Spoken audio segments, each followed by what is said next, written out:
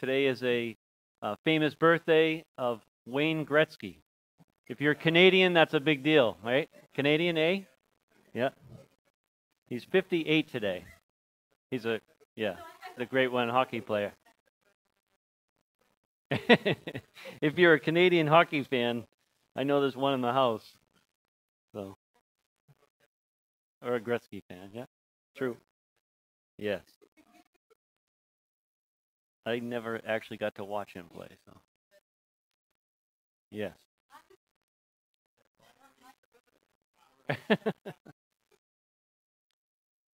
Okay, so a few weeks ago, we had a special event after church on a Sunday, and a few of us went out to celebrate that special event, and that was the dunking of an individual in here, Rosa. So Rosa, could you come up here? Rosa, come on up. There you go. The baptismal certificate. Yes.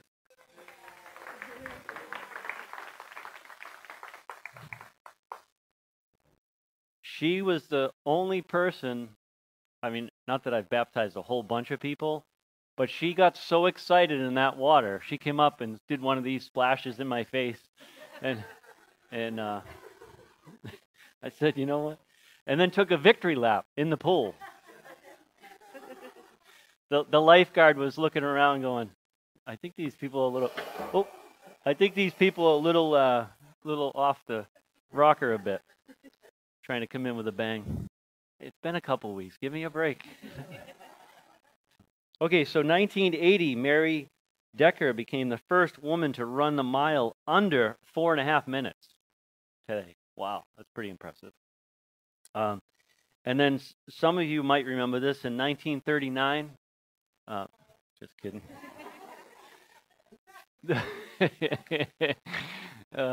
Filming began with Gone with the Wind. And so, which leads me to my next question. And I know some of you pray for us when we go away. Just pray for us in general, because, you know, being in leadership, whatever your capacity is, praying for leaders is really a good thing to be doing. Because we want to be hearing from God and not just doing things out of our own strength. So I know that people in here spend time praying for us.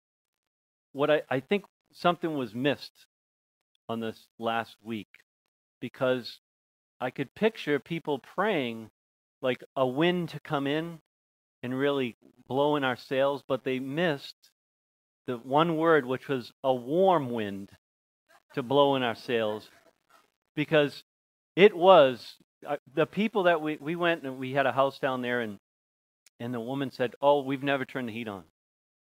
And like, you have no idea. I just came from Fargo. Let me tell you, it's coming. I can see it on the news. They're talking about iguanas falling. I mean, it was, you know, we get there. That's a whole nother subject. So it was a really interesting thing to be in Florida and have a cold front move through where it was in the high 30s. I mean, people were like, it looked like a walk-in yard sale everywhere you went, because nobody had matching hats and mittens. I mean, they just grabbed whatever they could. They got a, you know, tablecloth around their head just as a scarf or whatever. I mean, it looked like a yard sale. Where did you get that outfit? Because they're not used to having winter coats. So they just grabbed anything out of their closet. And then we found out when we were down there, this was really a cool part of the trip. We found out that we were like 5 minutes away from a family member who had been admitted into a rehab for falling down, really took a nasty fall, and had been in this rehab for quite some time. And so Karen said to me, "Hey, what do you think? We'll go over there and do a visit." And I said, "Sure." And usually when I say sure, there's something that God is up to. And there's a behind the scenes thing that's going on, and I'm not aware of it. I'm kind of like Mickey the Dunce, just kind of going along for the ride. Well, we show up and we get in and we visit, and we start talking back and forth, and it was really great to see him. I hadn't seen him for a long time. But then I heard the question, is there anything that we can do for you? And then I heard the answer, well, I don't have my cell phone. And I thought, I think I know where this is going. And then they said, and I don't have the key to the house or the condo. And I'm like, uh-oh. Now I really know where this is going. Well, let's figure out a way to get into your house. And it starts off with this innocent discussion, which leads to a pastor from New England with New Jersey license plates breaking into a condo. I mean, can you see the headline now? So, yes, we got permission from the owner, but what does it look like to the neighbors? And of course, my wife just loves the adventure side of it, and I'm more of a conservative, like, we got to, like, what's the plan here? We're just jumping in the car going, oh, what's going to happen? Is there a guard? Do we know any of the neighbors' names? Can we, how's this going to work? And so we drive over there. It wasn't that far. And we pull in, and we're looking for M203 or whatever it was, and we pull in the spot. There's M203 right there. She's like, right there, pull in right there. Okay, all right, calm down. We'll get there. Pull in. And she's excited because, we're doing something. We're going to help somebody. This is good. And I'm for it. And so something in me is saying, just slow down a minute and look around. Like, wait. And I'm like, I don't know, hon. Something's not right. And she goes, come on. Don't worry about it. Yeah, you're overthinking it. Let's just go. So I go to get out of the car, and I look up. And I see the number on the building. Well, we're supposed to be going at 1294 or something. We're at 1200.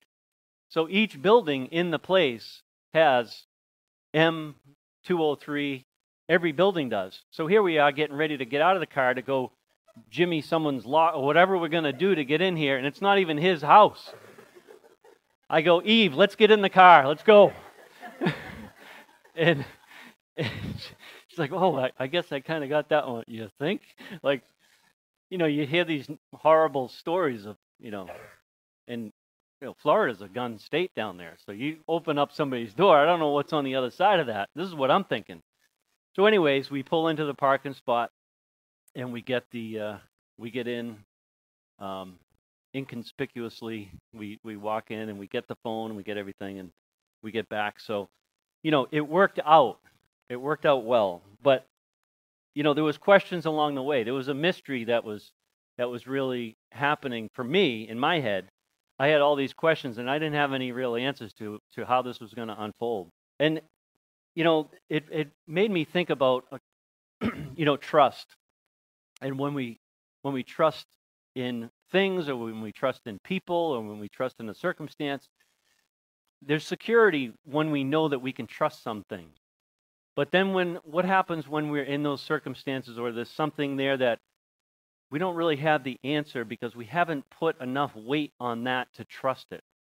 Like, there hasn't been an experience, or there hasn't been a circumstance where we're able to put trust into. So, do you like the unknown? No. There's not many people that would say, yeah, I love it. I love when stuff happens when I don't know what's going to happen. Like, my wife likes that. Like, that's crazy to me. And she thrives on it. Like God. God knew. He's like, Paul, I'm going to get you out of your comfort zone. I'm going to bring you this wife. And it's just going to be an adventure. Like, so strap in and just hold on. And that's what it feels like day to day. Do you like having answers to questions? Yes, we do. Right? Do you enjoy not being in control? That's a big one. Sometimes I'm going off script here. We lean on those things that we have control over. Like, we gravitate towards those versus things that we don't. I know for me, it's somewhat easy to get into work and do work stuff because I have a lot of control over how that thing works out. I want to take a look at some scripture this morning. If you have your Bibles, or we'll pull it up on the screen. It's in 1 Kings 17. This is after Elijah shows up on the scene. And Elijah is a prophet, and a lot of people don't like him. And there's a reason they don't like him.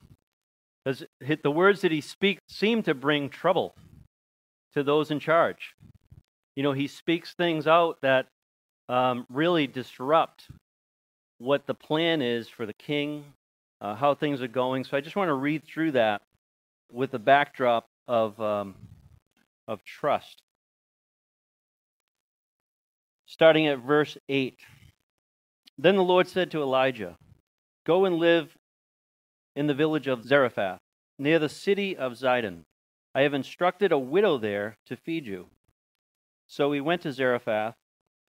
As he arrived at the gates of the village, he saw a widow gathering sticks, and he asked her, "Would you please bring me a cup of water?" As she was going to get it, he called to her, "Bring me a bite of bread too." The nerve of this guy. But she said, "I swear by the Lord your God that I don't have a single piece of bread in the house, and I have only a handful of flour left in the jar and a little cooking oil in the bottom of the jug. I was gathering a few sticks to cook this last meal, and then my son and I will die." But Elijah said to her, "Don't be afraid. Go ahead and do just what you've said. But make a little bread for me first. Then use what's left to prepare a meal for yourself and your son. For this is what the Lord, the God of Israel, says. There will always be flour and olive oil left in your containers until the time when the Lord sends the rain and the crops grow again." Now, this is during a time of drought. So that's the backdrop to that. So she really is in dire straits of needing food and water and just the necessities to live. So she did as Elijah said. And she and Elijah and her family continued to eat for many days. There was also enough flour and olive oil left in the containers, just as the Lord had promised through Elijah. Sometime later, the woman's son became sick. He grew even worse and worse, and finally died. Then she said to Elijah, "O man of God, what have you done to me? Have you come to point out my sins and kill my son?" But Elijah replied, "Give me your son." And he took the child's body from her arms and carried him upstairs to the room where he was staying. He laid the body on his bed. Then Elijah cried out, "Lord, oh my God, why have you brought this tragedy to this widow who has opened her home to me, causing her son to die?" Now this is the crazy part. As he stretched himself out over the child 3 times and cried out to the Lord, "Oh my God, please let this child's life return to him," the Lord heard Elijah's prayers, and the life of the child returned, and he was revived. Then Elijah brought him down from the upper room and gave him to his mother. "Look," he said, "your son is alive." Then the woman told Elijah, "Now I know for sure you are a man of God, and that the Lord truly speaks through you." Interesting. That is an amazing story of God listening to prayers, and Elijah trusting in God to do that. But the widow had some questions, and she didn't really have answers. So if we look at some of the questions that she had, one is more of a statement, but almost poses a question, is, "I only have this amount." So she's basically saying, "I don't know what you're thinking, but you want bread, we need bread, there's not enough bread, what's going to happen here?" The second question comes when we look at what she's saying is, "What have you done to me?" So now she's looking at Elijah saying, okay, almost forgetting the fact that everything's been filled in the cabinets, but now saying, what have you done? And why are you bringing this on to me? Why did you come to point out my sin? And why are you trying to take my son away? What's happening? And then number 3, you have come to point out and kill my son. So when we look at what she's asking Elijah, is she has seen stuff happen through Elijah, but now she's not seeing God move. So there's questions. You could almost sense a lack of trust, right? God has moved before. He filled the containers. He filled the cabinets. And now, right now, I don't know what you're doing, but it's not good. Because she's looking at the circumstance, rightly so. Each one of us have circumstances in our life.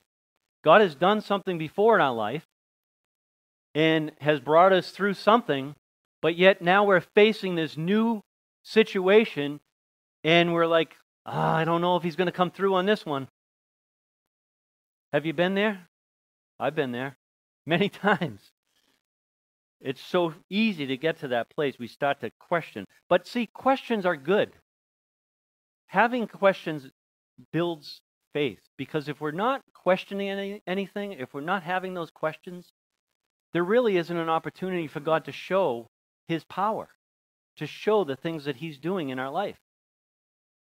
See, just because her faith or her trust was waning didn't mean that God was giving up. Didn't mean that God wasn't hearing the prayer. Doesn't mean when you're in a situation and you're not feeling trustworthy towards the Lord that He's not going to work in your life. You know, the follow-up to that condo visit in Florida, going in and, I'm questioning the whole time. Is this a God thing? I hope it is. I don't really know. It's not really feeling like it. We almost went in the wrong building. Now we're over here, and it's just I'm tossing around in my head. But I tell you what, when we handed that cell phone over, and his face lit up, and he was able to contact his son, that was a God thing. God was moving in it. But earlier that day, it didn't feel like it at all. I'm like, this is crazy. See, if we don't have questions, we believe we have all the answers. If you don't have questions, you think you have all the answers. Those questions can be, is this God? Is God doing something in this? What is God doing? Just like she asked, why is this happening? Like, what's going on? And then, how is He using this? You ever ask that question? God, how are you using this? We know scriptures of, God uses all things for good for those who love Him and are called according to His purposes. We know those scriptures. But yet, when you're sitting in it, man, it doesn't feel like that, does it? You're like, well, how are you using this? See, we don't have the end picture. We don't have the end game. We're not at that last paragraph where she looks at him and says, now I know you are a man of God. Think about that. She filled the jars, filled the baskets, filled the house with food, and it takes time over and over and over again, sometimes for us to get it, to say, you know what? That's God. God is moving in this. It takes time. And sometimes when we can focus too much on the end result and miss the fact that, yes, God is in this. God is moving in this. But I just love that, just by that last sentence where she says, now I know for sure. I mean, how many times have I looked at things and then I think it's God. And then all of a sudden you can see the bigger picture. The child comes back to life, so to speak, whatever that is. And you're like, yeah, I know that for sure. That was God. We're looking at this lease and we believe it's God. Why do we believe it's God for this building? Well, because a lot of us have been praying for it. A lot of us have been saying how it would be a benefit, and some of the pieces of the puzzle coming together, and we've been waiting and waiting and waiting for the right property to be available. Is it the most ideal property? Probably not. Is it something that God wants us to walk into to kind of set up a foundation and then build upon? That's what we believe it is. But really, we have to trust in God in this process. We have to trust that He's going to be with us through this. You know, do your due diligence all the same, but there is a level of trust that, okay, you know, once we sign this lease, it's a commitment. We have to stay in that commitment for a year and then see what God does with it. We believe it. We believe it is. I trust that I won't trip over that mat again. And you know, the thing that is interesting about Elijah is that the king at the time had a wife. And she wasn't that good. She wasn't a nice woman. And she had made some threats against Elijah. Her name was Jezebel. And so it didn't take, I mean, here's a man of God, and this should bring hope for all of us. Because here's a man of God that raised a child from the dead after laying over him, praying, God hearing his prayers, filling jars, doing all sorts of miracles. And someone threatens his life, and what happens? He says, take my life, Lord. Like he wants to give it up. He wants to surrender right there and say, this isn't worth living. What? Are you kidding me? Look at how God is using you. And he's ready to throw in the chips and say it's over. I mean, that's sometimes the reality of where we walk sometimes. We allow ourselves and we allow others to dictate in our head who we are, what we should be doing, what we shouldn't be doing, blah, blah, blah. It just goes on. And a guy that raises a child from the dead, a man of God who's been challenged many times by kings, is now threatened by Jezebel and wants to end it, and that's where his head's at. So that should bring hope for all of us. Because, you know, there are times when you feel like God's not moving. You're not trusting in that space, wherever that space is. And God's not going to give up on you. See, God didn't say, oh, you know what, Elijah? That's it. You're done. You said, I heard what you said. You said you wanted out. That's it. You gave up. I'm giving up on you. He didn't say that. But he took a spiritual tailspin. Has anyone done a spiritual tailspin before? Oh, yeah. The laughs mean, yep. What does that mean? Well, for me, the times that, geez, I'm not really feeling like the Lord's doing anything in my life. I'm not really spending any time with the Lord. Like, I can't even worship. It's like knuckle drag worship. Like, right? It's true. Read a verse, John 14, verse 1 through 4. And this is Jesus speaking. So let this really sink into your heart. Don't let your hearts be troubled. Trust in God and trust also in me. There is more than enough room in my Father's home. If this were not so, would I have told you that I am going to prepare a place for you? When everything is ready, I will come and get you, so that you will always be with me where I am, and you know the way to where I am going.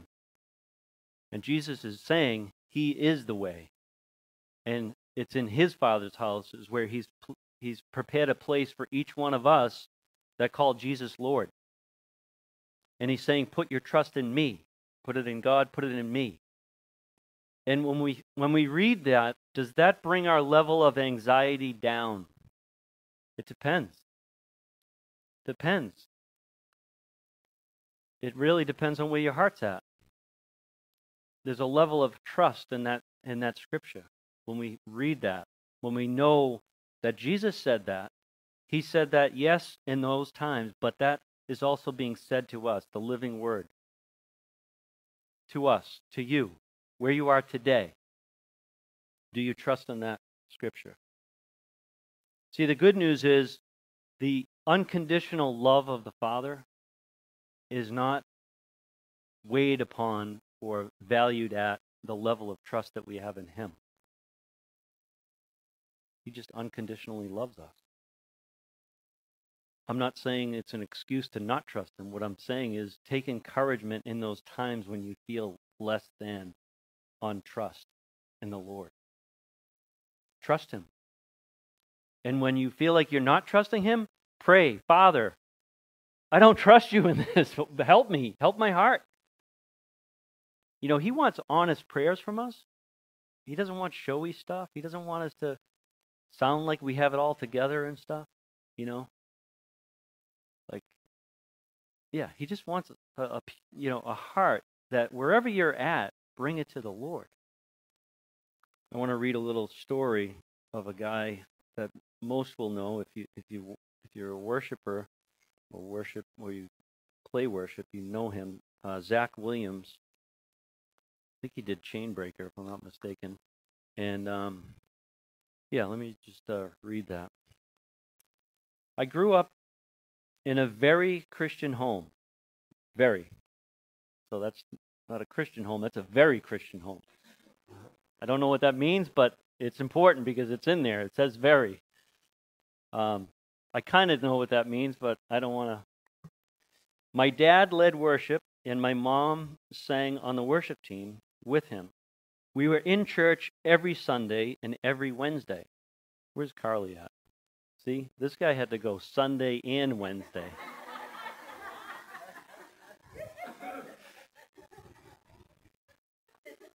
Just saying. Thanks, Dad. Thank you, Dad. I love you, Dad. My parents really planted that seed in that foundation in me at an early age in my life. Honestly, I get to talk about it a lot. But I know, had it not been for that, I wouldn't be here. I hear people talk about it all the time. Train your child up in the ways of the Lord. And that was it. Had it not been for their relationship with God and just serving as the example they were to myself and others, just the example for Christ that they were, I wouldn't be here and wouldn't have these opportunities. I wouldn't have known that there was a God or anything to come back to at home. But like most kids, we've all got to find our way. We think we know more than our parents. And that was the case for me. When I turned 15 or 16, everything that I had been taught, everything that I knew about God, who God was, the world kind of creeps into everything. I started experimenting with drugs and alcohol. I started running around with the wrong crowd. By my senior year in high school, I was making really bad decisions. I lost a basketball scholarship and found myself jumping out of high school the last semester of my senior year. I got a GED and I went to work for my dad's construction company. I thought, well, here it is, my life's over. What am I going to do now? I just remember that my parents never judged me, that there were never ultimatums from them. They were always supported and prayed for me. I can look back now and say, man, how hard was it for my mom and dad to see me live this other life? How can they stay strong in their faith? They continued to pray for me, and they knew God had a plan for my life. They used to pray Jeremiah 29:11 over me, and I remember trying to understand what that actually meant.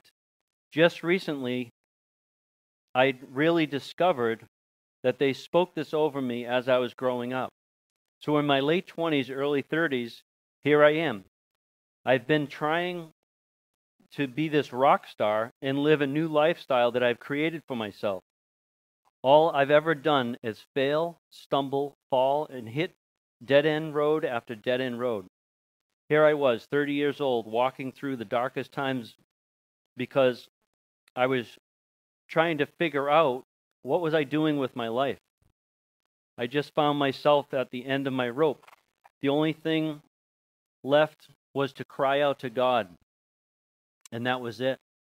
I remember coming home from a tour in 2012 when I was 33 years old. My wife had just had our second child together. It was our fourth child as a family. And we were in the middle of deciding whether we would make this work or get a divorce. Are we going to try and salvage this marriage in this relationship? And I just remember that God really showed himself to me on that tour. I came home, I remember falling on my hands and knees on my bedroom floor, not knowing what I was praying. I didn't know what I was saying, but I knew that I was sick and tired of this life. I was asking God to just come and save me from this life I had created.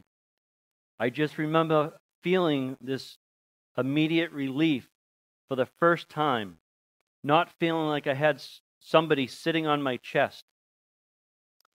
It was like this breath that I could breathe. I realized I don't have to go back to that life anymore. I can do anything I want in life. I never turned back and wanted to go backwards. God started revealing himself to me and showing me this plan that he has had for my life all along. Part of that was I'm going to live through some dark days, and I'm going to see some things a lot of people don't see. But now that I've gone through it, I am realizing that there are a lot of us that do live through that, and they go through that. Here's the cool thing. He's allowed my story to be something that I can share with people, to show people the goodness of who God is and what he can do with somebody's life. And you can see the level of trust that in his life, even though there were times early on in his life that he had trusted God, he had seen the example through his parents, and there's some level of trust. As he walked this out, there was a deeper level that he had to get to. There was a deeper level of trust in God, in his relationship with God, that he had to get to. And I think that happens a lot of times with each one of us. We go through these seasons, and sometimes when things seem unstable, it's an opportunity for us to trust God more and more and more. Let me pray. Father, thank you for this morning. Thank you for everyone here. Lord, as we look to you to whatever capacity we can, Lord. Lord, speak to us and help us trust you more. Lord, I pray that you would show us, that you would show each person here, that you would bring back memories of times that you've shown up time and time again, that hope would flow in right now. Come, Holy Spirit, move in this place, move among your people.